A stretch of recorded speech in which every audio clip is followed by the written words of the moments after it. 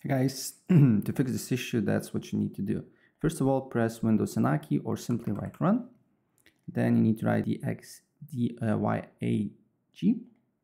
And here we need to wait for a couple of seconds until the box load up. Then go to display 1, wait for a couple of seconds again. Then you need to look for direct3D DD1. If it's 12, you're good to go. If it's below 12, I'm sorry, you need to upgrade your GPU.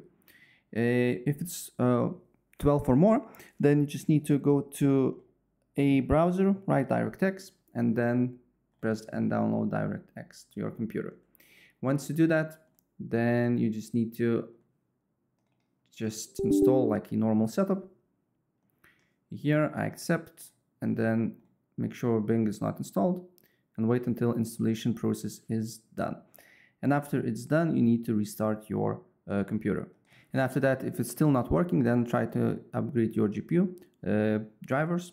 Go to drivers and download. And also you can go to device manager and always install latest drivers on display adapters. Right click on your GPU, update driver, search automatically for drivers here. And that's pretty much it.